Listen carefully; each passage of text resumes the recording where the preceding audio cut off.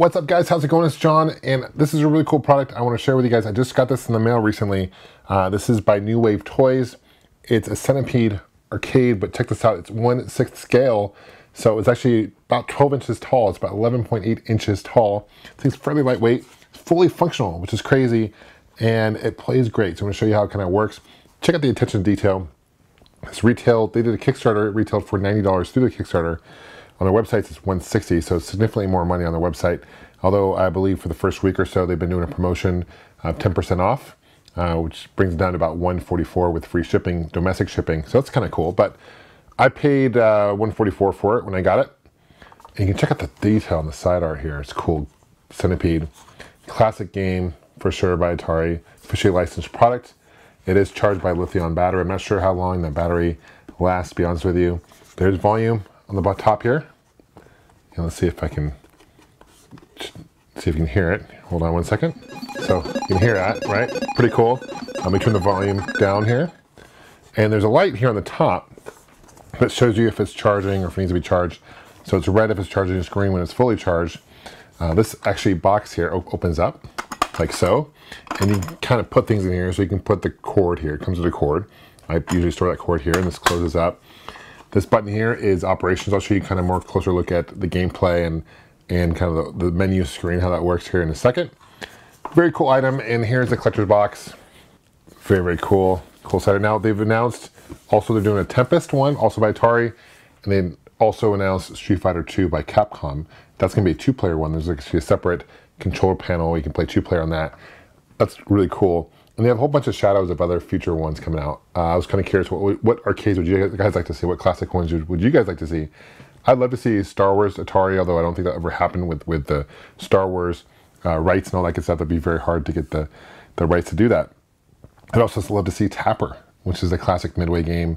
I love the classic arcade with the bar, bar taps and all that good stuff. Great game.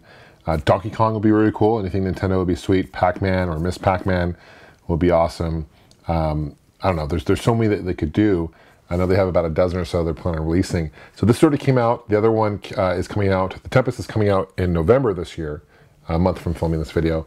And then I'm not sure when Street Fighter 2 is coming out, either before Christmas or possibly early next year.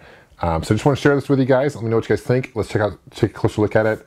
And I'm a huge fan of these rescaling. I mean, take a look at these. I collect these as well.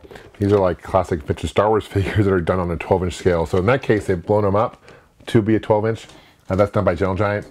I'm a huge Star Wars fan. I've got a Star Wars channel, Star Wars Nut 77 here on YouTube.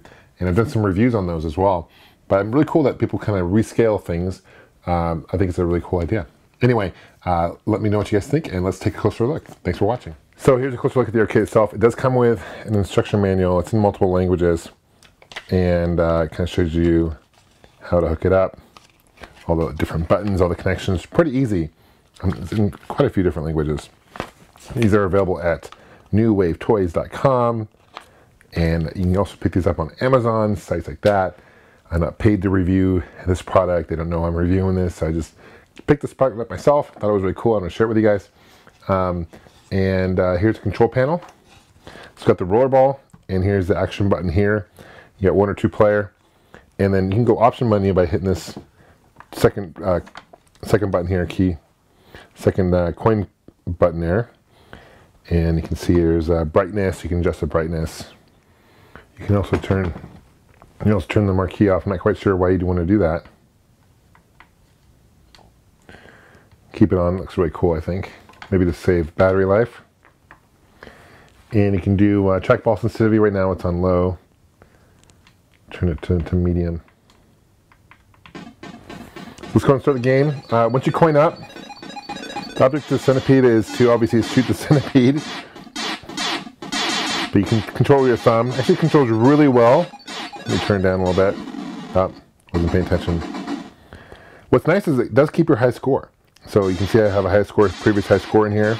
It does keep that, so that is a nice feature. Even if it recharges, it does keep it. Again, I don't know how long the battery life lasts on this thing. I'm just holding down the button here. But surprisingly, it works surprisingly really well. I'm playing through my camera, so it's a little tricky. This progressively gets more difficult.